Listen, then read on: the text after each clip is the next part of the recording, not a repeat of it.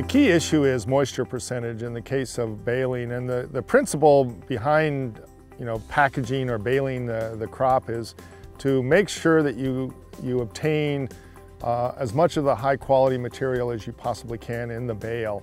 And so that means maintaining the leaf-stem ratio, not losing leaves during the baling process.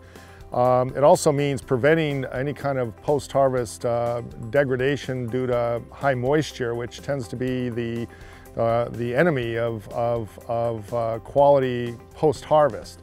So if you have high moisture, particularly with these big balers that we use out here in the West, the high moisture can be really a big problem, causing molds, causing the degradation of the protein, and in some cases even spontaneous combustion of hay.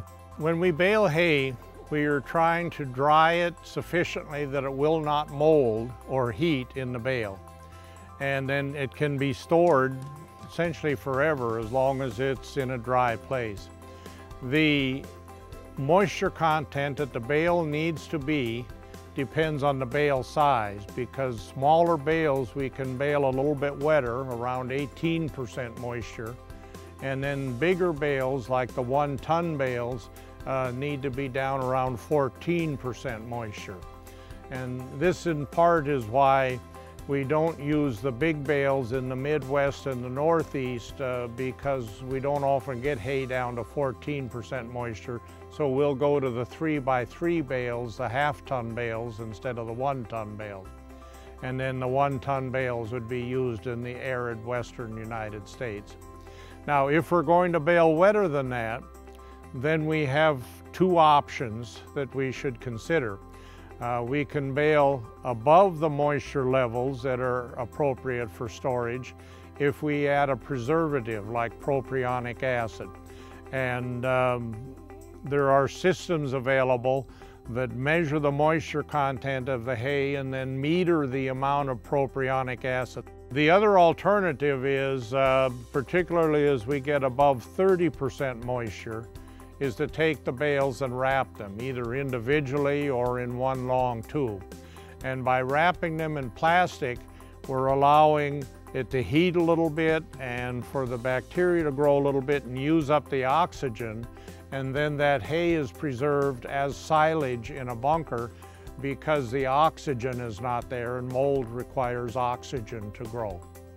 We don't want mold in hay because mold affects the palatability. A lot of cattle and other animals won't eat the hay.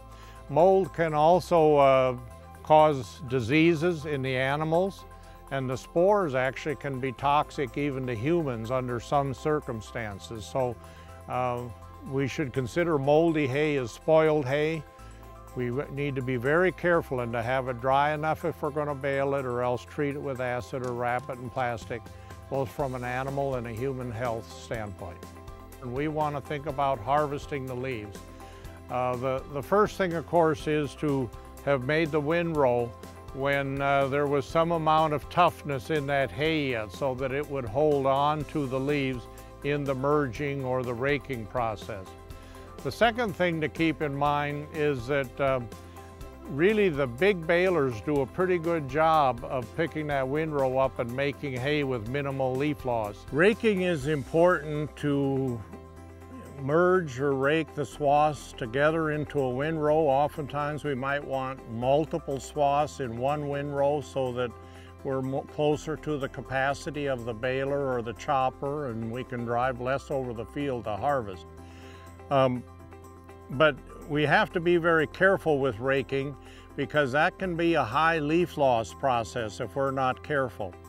We want the leaves to have dried some, but we don't want them to be so dry that they're brittle, and then whenever that hay is moved, they fall off and they're left in the field.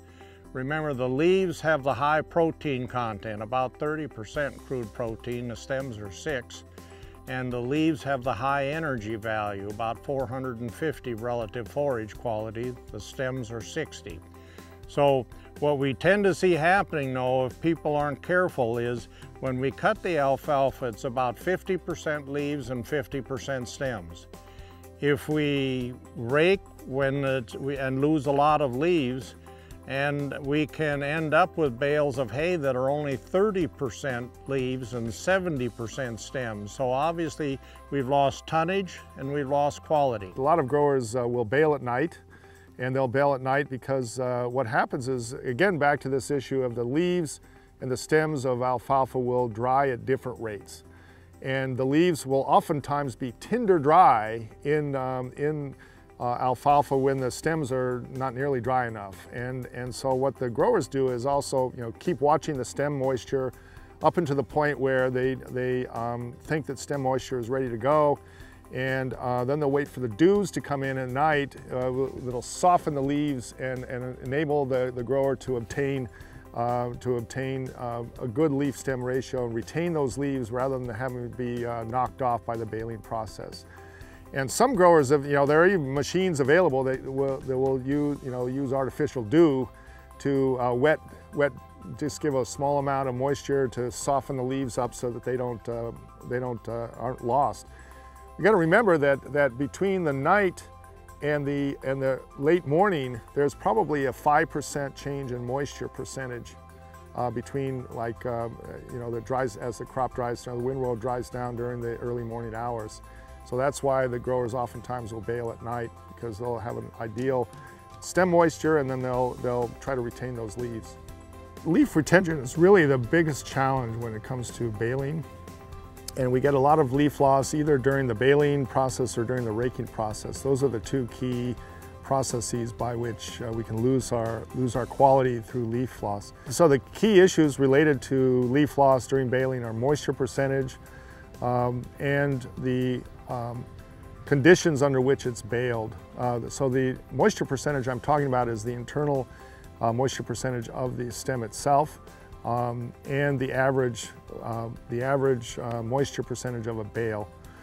And growers can actually improve their situation by making sure that they bale during the time when the leaves are soft enough and are not brittle and cannot fall off during that period of time.